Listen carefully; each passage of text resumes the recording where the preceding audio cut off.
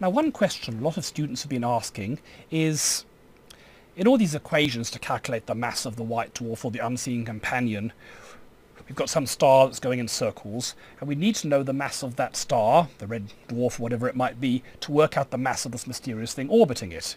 And that's just been your M1 in our equations. But a lot of people have been asking, where did that come from? In all the homework in this course, we've just been telling you, mass of the star is this or that. But in the real world, we don't know that. Well, how do you work it out? So I thought we'd investigate that a bit. So Brian, let's say you see a star and it's doing loop-the-loops or something weird's going on, so you know there's something mysterious like a white dwarf or a black hole or a neutron star near it. We can't work out the mass of that mysterious thing unless we know the mass of the star that's going around it, and we can't work out anything unless we know how far away it is. So how, if you see a star out there, how would you work out how far away it is and how massive it is? So stars tell us essentially how massive they are by how hot they are and how puffy they are, what the radius is. So easy to measure the temperature of a star. You just look at essentially its color, and the bluer it is, the hotter it is, and we can measure, it turns out, the temperature to probably within 100 degrees pretty easily Kelvin. And that gives us essentially through the black body equation how much energy it puts out if we know its area. Now the area is harder, but there is one indication we can do, and that is we can measure the gravity of the star, because the gravity of the star affects the way that, for example, hydrogen lines are formed. So talking about the surface gravity, how strong That's gravity right. is if you were standing on the surface of the star. Of course, you wouldn't stand on the surface of the star if you could possibly avoid it. But we know here on Earth we're at 9.8 meters per second squared, and we can essentially measure that same thing on these stars, because hydrogen, it turns out, the way a hydrogen spectral line looks depends on how much gravity there is in that.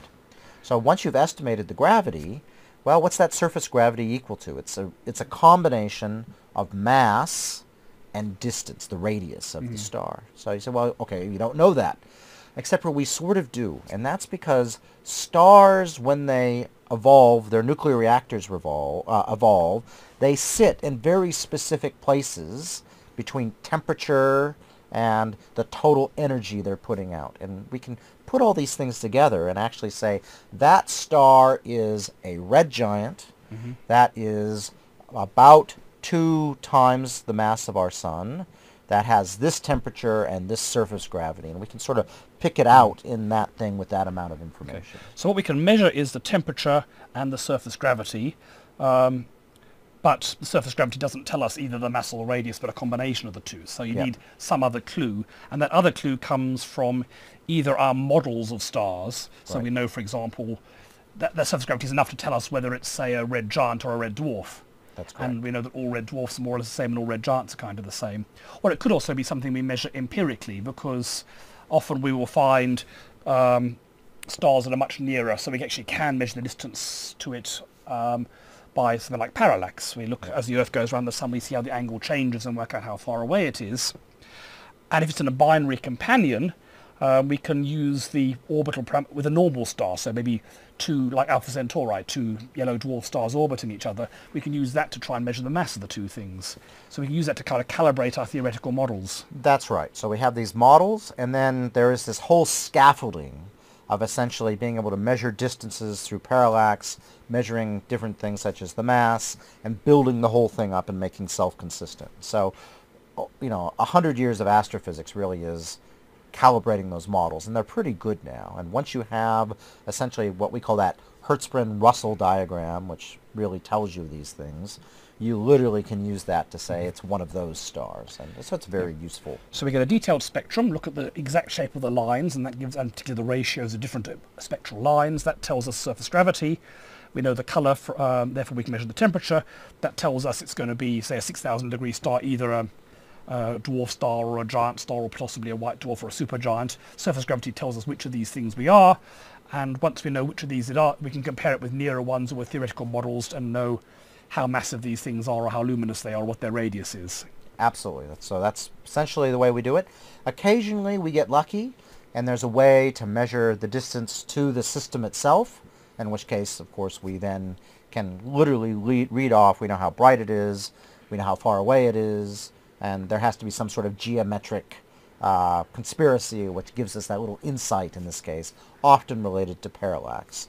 So, but most of the time we don't have that. So this is a way we can do it for most stars. I know for some sources, if they're only seen at radio wavelengths, you can't see the companion star. It's much harder to get the distances. So, for example, for pulsars, which we'll talk about later in this course. In this case, you can use a trick called rotation measure. Often the radio waves coming from these things are polarized. So the radio waves here will be going up and down in this direction. But as they travel through interstellar space, radio waves go past electrons, and they cause the electrons to jiggle.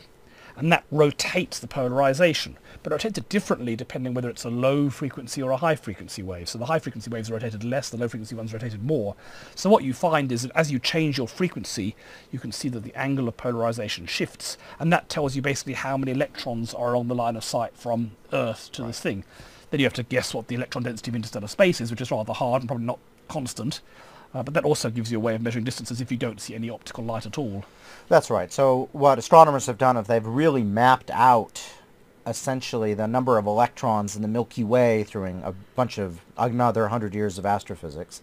And so any direction we know sort of where distance is versus how much of this, how many electrons there are and how much the radio has rotated in its polarization. Mm-hmm. And that gives us probably a measurement which is good to, within a factor of 2 usually, sometimes quite a bit better, but it's a good rough measure. And there are other tricks you can play, like for example, if something's in front of a giant molecular cloud, then you know if it was behind you wouldn't see it. Yep. If you see absorption lines from something, say from a nebula, then you know it must be behind it, so you can get relative distances sometimes this sort of way. It can be quite hard though. Yeah, but within a factor of 2, and most of astronomy is factors of 2, then we really can sort things out here. So bottom line is, it is possible to measure the masses of these stars. How you do so is complicated. As Brian said repeatedly, it's 100 years of astrophysics. It's not always very reliable. Sometimes it can be very reliable. It's a bit beyond the scope of this course, so for the problems in this course, we'll just tell you the masses of the companion star. Yes.